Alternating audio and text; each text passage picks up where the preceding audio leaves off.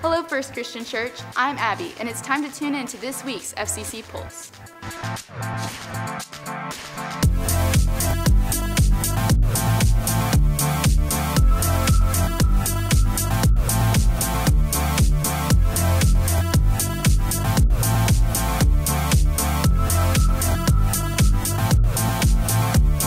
It's that time of year. It's time to pack Operation Christmas Child shoeboxes. 3, 2, 1!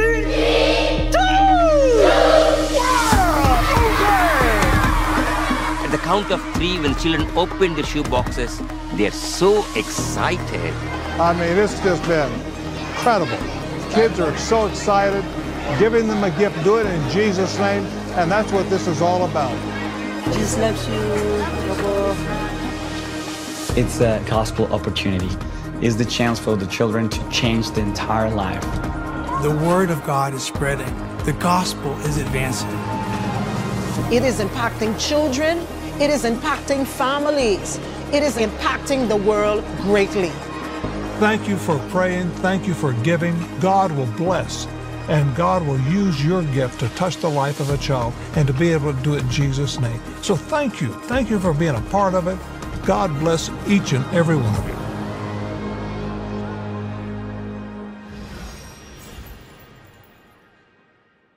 Instead of our traditional packing party this year, we will have boxes available for you to take home and pack. The deadline for dropping off your presents is November 15th by 1 p.m., so be sure to visit fccgreen.org/OCC or click the Operation Christmas Child image on the Home tab of our app for more information. With only 3 Tuesdays left before the presidential election, Brown Bags and Bibles is in a 5-week series called Biblical Politics. Your religion is interfering with the justice you provide. And I think, where do you think justice comes from? It comes from the heart of God. Yeah. And who cannot be informed by all sorts of things? To say you need to separate your religion from justice, first of all, is unrealistic. And one of my retorts is, what particular form of what you don't call religion, but that really is, are you embedding in the way that you mete out your form of justice or not? The reality is we should want God's justice, because God's justice is the only form that is actually true and equal and is impartial.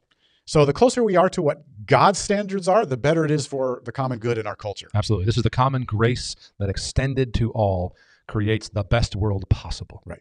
And it's not, I'm not Catholic, as the current Amy Coney Barrett. I'm not Catholic, but to say that your faith should not inform your view of justice is unrealistic, and frankly, it's not biblical.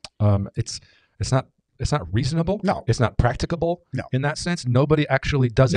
Nobody can function that way. There is no such thing as amoral justice. Right.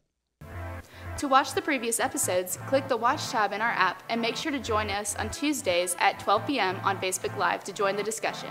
You can download the app at fccgreen.org/app. Well, that wraps up this week's FCC Pulse. Thanks for tuning in.